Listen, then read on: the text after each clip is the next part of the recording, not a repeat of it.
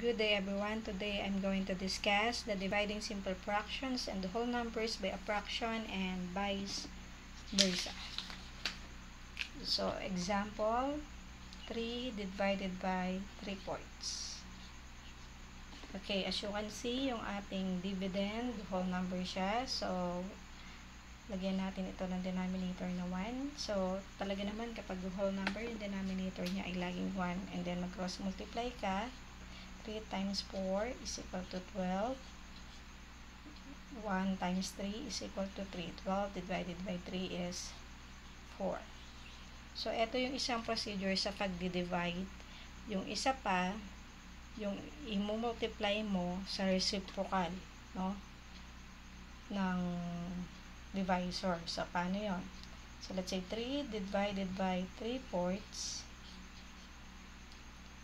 Nire-write lang natin given, ano?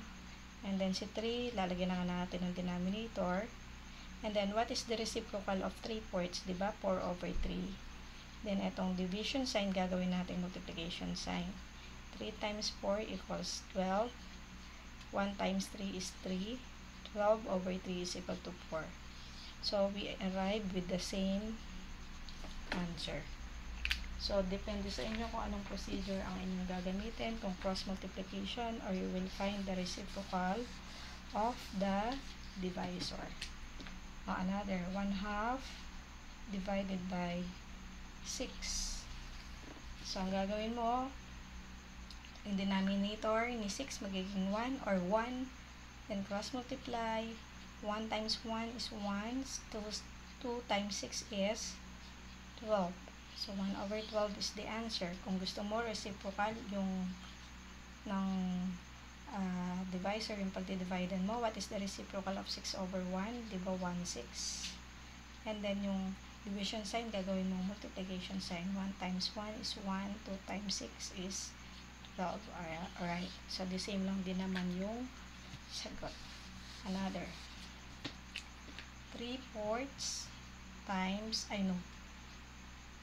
divided by 2/3. Ayan. So, cross multiply tayo. 3 times 3 is 9. 4 times 2 is 8. So, 9/8 is not yet the final answer. We have to change this in mixed number. So, 9 divided by 8 is 1. 9 minus 8 is 1. Then, the answer is 1 and 1/8. Paano kung sa reciprocal naman, edi 3/4. O reciprocal ng 2/3, 3/2. Then, yung operation sign, magiging multiplication na, diba? 3 times 3 is 9, 4 times 2 is 8. So, the same lang din yung sagot. So, ganun lang. So, bahala kayo kung ano isusundin nyo na procedure. Anyway, mag-a-arrive rin naman sa the same answer. Yan. Cross multiply, 3 times 2 is 6. 5 times 1 is 5. So, since na improper fraction yung sagot, hindi pa yan ang final. So, we will change this in in mixed number. So, 6/5 is equal to 1 and 1/5. Okay, paano kung gusto mo sa reciprocal mo siya i-divide? Okay, 3/5 reciprocal ng 1/2 is 2/1. Then, yung operation sign magiging multiplication sign. 3 times 2 is 6. 5 times 1 is 5. So, 1 and 1/5. The same lang din naman ang sagot. Okay, so that's all for now. Thank you for watching.